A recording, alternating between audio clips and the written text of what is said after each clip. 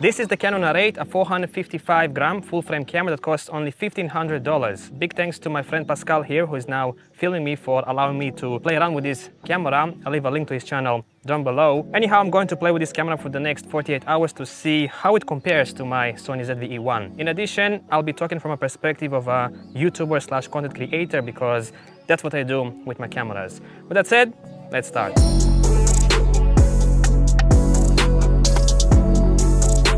So the first thing you notice when you hold a new camera in your hands is the ergonomics, and I must say that the ergonomics on the R8 feel far better than on the ZV-E1. The R8 feels more solid and it's simply more comfortable to hold in one hand, especially with a heavy lens. In terms of weight and ports, they're almost identical. The R8 weighs 455 grams, while the ZV-E1 weighs 482 grams. Both have a USB-C, micro HDMI, a headphone and a microphone jack, and the R8 also has a remote control jack. So the R8 is slightly lighter with a remote control jack that I never use. However, one annoying feature about the R8 is that when you plug in an external microphone, the cable will block a good portion of the display and will also get in the way when you move the screen around. It's not a big deal, but I wish the mic port was on top, like on the Sony ZV-E1. Moving on, the R8 has a viewfinder, while the ZV-E1 does not. That doesn't bother me because when I had the A7 IV, I barely ever used the viewfinder. However, if you're into photography or like using the viewfinder, then it's a plus for you on the R8. When it comes to buttons and dials, the R8 has 15 buttons, 3 dials, and a photo video switch. 9 of the 15 buttons can be customized for video, and there are shutter, aperture, and mode dials. Whereas the ZV-E1 has 13 buttons, 2 dials, and a photo video / SNQ switch. You can only customize 8 of them, and there are only shutter and aperture dials. The buttons on both feel very similar. Perhaps the ZV-E1 has slightly higher quality buttons. However, I don't like the placement of the AF on and menu buttons on the R8. The menu button cannot be reached with the right hand, and I believe the AF on button should have been a little more to the left. Also, I think the R8's record button is a little too small. But the R8 has a mode dial, whereas the ZV-E1 does not. A mode dial is extremely useful when switching between shooting modes and custom presets. Finally, the R8 has a small Canon LP-E17 battery with a UHS 2 SD card slot in the battery compartment, whereas the ZV-E1 has a large Sony NP-F-Z100 battery with the same UHS 2 SD card slot, but it's on the side of the camera. Unfortunately, Canon didn't use their bigger LPE6N battery on the R8. I'm guessing they put the smaller battery to save money, so because the ZV-E1 has a larger battery capacity, I expect it to perform much better in terms of battery life. Okay, I'm going to walk around with the camera, shoot some stuff, and also run stabilization and autofocus tests, come back home, review the footage, and share my thoughts with you.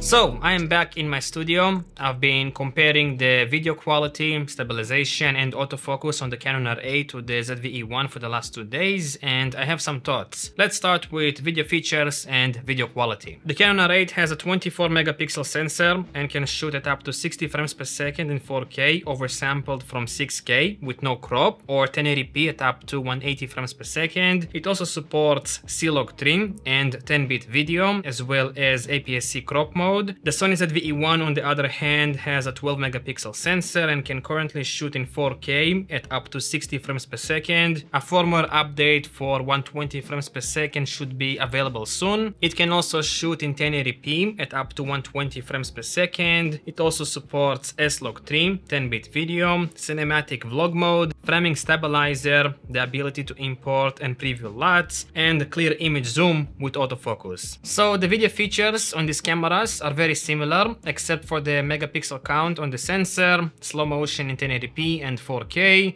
and also the cool vlogging features on the Sony ZV-E1. However, when I put both cameras side by side, I much prefer the video quality on the ZV-E1. Based on my comparisons, the ZV-E1 has at least an extra stop of dynamic range and less noise in the shadows. I'm not sure why, but most of the footage I captured with the Canon R8 was quite noisy, especially in the shadows. But it was probably my fault because I'm really new to C-Log trim, so I was probably underexposing the footage or something like that, but I still prefer the image quality on the Sony ZV-E1. However, one thing I liked about the Canon R8 was the skin tones that came out of camera. The skin tones on the ZV-E1 are very green and yellow, whereas they appear more pinkish and natural on the Canon R8, but with some minor post-processing in Final Cut Pro, I can make the skin tones on the ZV-E1 look just as good. So long story short, I much prefer the image quality on the Sony ZV-E1, but it's really hard to judge a camera after only using it for like 2 days. I'm sure if I had more time with the Canon R8, I could have improved the footage even more. Regardless, I prefer the image quality on the Sony ZV-E1. Let's move on to autofocus and stabilization. The Canon R8 supports the latest dual pixel 2 autofocus technology, and based on my tests, it is just as good and reliable as Sony. Sony may be slightly superior, however, I would have been completely satisfied with the Canon R8's autofocus performance. But I still think the ZV-E1 wins here because of the new cool AI autofocus features, such as body tracking and also, I think, insect tracking. Finally, let's move on to stabilization. The Canon R8 does not have in-body image stabilization, whereas the ZV-E1 does. However, despite not having IBIS, I was really impressed by the R8's stabilization performance. When using only the lens stabilization on the R8 versus standard steady shot on the ZV-E1, as far as I can tell, they both perform identically. When using the lens with normal electronic stabilization on the R8 versus active steady shot on the ZV-E1, in my opinion, the ZV-E1 is a bit more stable, but I might be wrong. Finally, when comparing lens and enhanced electronic stabilization on the R8 versus dynamic stabilization on the ZV-E1, both look similar, but I think the ZV-E1 is slightly more stable. However, please take these results with a grain of salt because I ran these tests in a hurry, but I still think that the ZV-E1 performs better in terms of stabilization, and it should because it has IBIS. To be honest, I think the R8 has excellent stabilization performance considering that it doesn't have IBIS. To summarize, I think that the Canon R8 is an excellent camera. You get 4K 60 video, C-Log 3 10-bit video, an excellent grip and build quality, the same sensor as the more expensive Canon R6 Mark II, great skin tones out of camera, excellent digital stabilization performance, a viewfinder and a mode dial. However, I don't like the small battery, the poor RF lens selection, the narrower dynamic range compared to the Sony ZV-E1, the noise in the shadows, and the camera removing settings from the screen when recording. That was one of the first things I noticed on the Canon R8 for whatever reason. When you press the record button, if you have a grid or a level on the screen, for example, they will completely go away after you start recording with the camera.